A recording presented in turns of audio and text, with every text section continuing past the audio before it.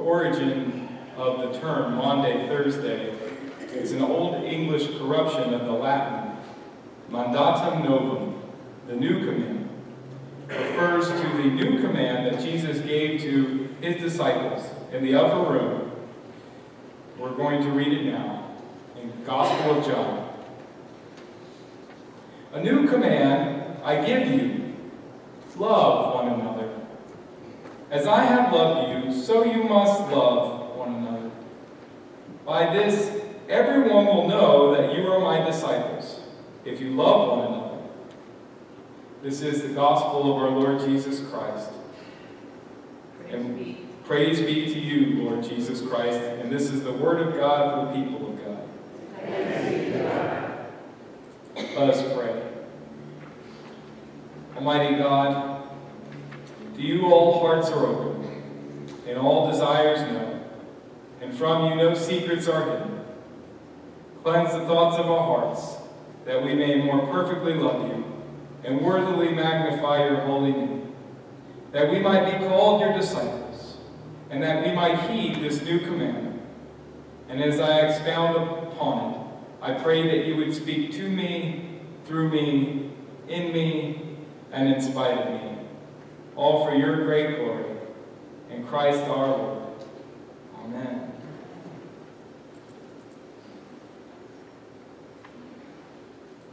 Do they know I am a disciple?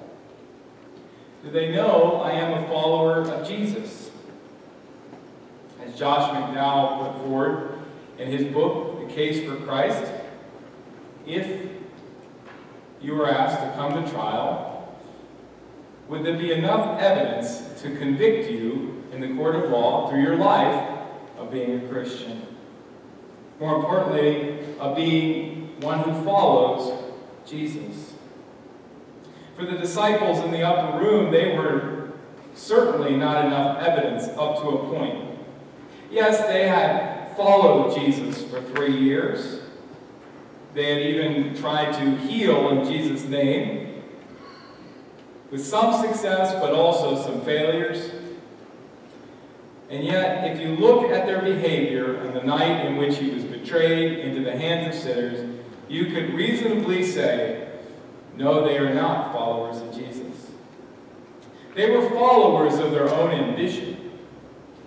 They were followers of a new kingdom in a new way, ruled with a new king on earth.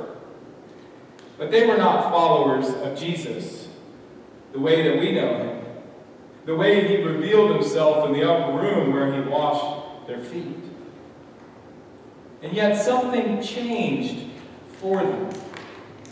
After the resurrection, they were no longer just called disciples. They were called apostles. They were called sent ones. And in their life, there was also death. All of them, with the exception of the beloved disciple, John, died a gruesome death, a martyr's death. And they died for what they had witnessed, a risen Christ, a God who had conquered the grave, a God who had forgiven them even when they scattered and ran away from him in the upper room.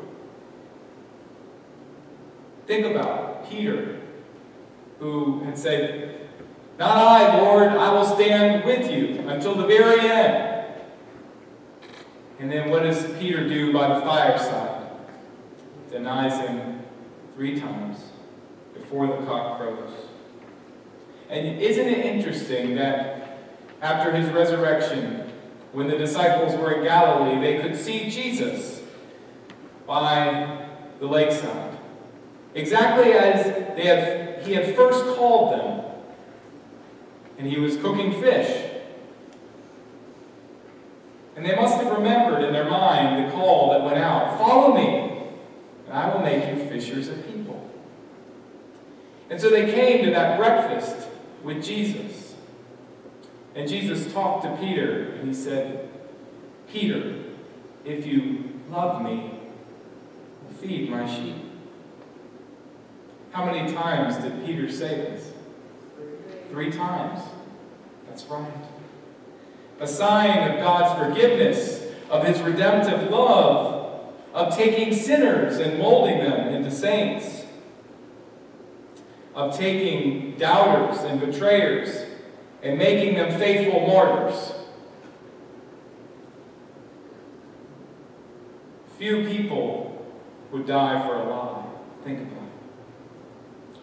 So let me tell you a little bit about what happened to those 12 disciples. Peter was martyred under persecution from Emperor Nero. He was crucified upside down, and he did it at his request, since he did not feel that he was worthy to die in the same manner as his Lord Jesus Christ. Andrew went to the land of the cannibals in what is now modern-day Eastern Europe. Christians there claimed him as the first to bring the gospel to their land. He also preached in modern-day Turkey, in what was then called Asia Minor, and in Greece, where it is said that he was crucified there in Greece. Thomas went as far as India, and he even started an ancient community who looks to him as their founder of their Christian community. They claimed there in India that he was died when he was pierced through with spears of 4 soldiers, all at once. The disciple Philip had a powerful ministry in North Africa. He converted the wife of a powerful Roman consul. But in retaliation, that proconsul had Philip arrested and cruelly put to death. Matthew, also called Levi, the tax collector and writer of the gospel, he ministered in Persia and Ethiopia. Some of the reports say he was not martyred. However, most of them say that he was stabbed to death in Ethiopia. Bartholomew had a widespread travel, and he was an active missionary. Some said he even went with Thomas all the way to India. Some say he even made his way to Armenia, to Ethiopia, and southern Arabia. Some say that he had his death by being flayed alive. Awful. James was the son of Alphaeus. He's the least of the 3 James who's referred to in the New Testament. But he is reckoned to have ministered in Syria. The Jewish historian Josephus reported that he was stoned and then clubbed to death. Simon the Zealot, so the story goes, ministered in Persia and was killed after refusing to sacrifice to the sun god in Persia. Matthias was the apostle chosen to replace Judas. Tradition sends him to Syria with Andrew, and he meets his death there by being burned alive. The beloved disciple is the only one who is thought to have died a natural death in his old age. And yet, he was died exiled and far away from anything that he had ever known as home in his middle 90s. It was there that he was credited with writing the New Testament book of Revelation. So think about all of these disciples. They gave up so much. And why did they give up so much? For their faith. Because they believed in the Lord who could conquer death. And they were willing to give their own life that they might have life abundant. Because as Jesus promised them in that upper room that night, in John 14, he said, "In my Father's house there are many rooms. I go there to prepare a place for you.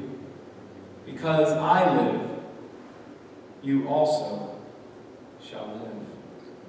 Brothers and sisters, this is the promise for us from our Lord Jesus Christ. But we have work to do to share this good news with others. And it is news worth sharing. And it is news worth giving our life and our ministries for. Because all of us as Christians, by virtue of our baptism, as our ministers, if we have love in our heart for one another and for the world, we would never want to be ashamed to share our faith, no matter the cost. May it be so for you, and may it be so for me. Let us pray. Lord,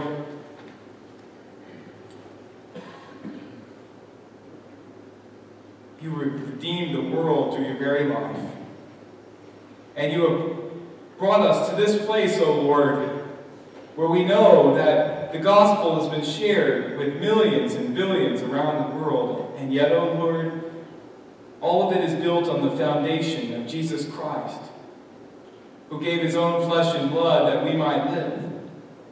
And then on top of that is laying brick by brick the blood and the life of the martyrs. Oh Lord, may we never forget the costliness of this precious gift of redemption and love. They followed your example. May we follow theirs, and we follow yours, even if it means taking us to the foot of the cross. In the name of the Father, the Son, and the Holy Spirit we pray. Amen.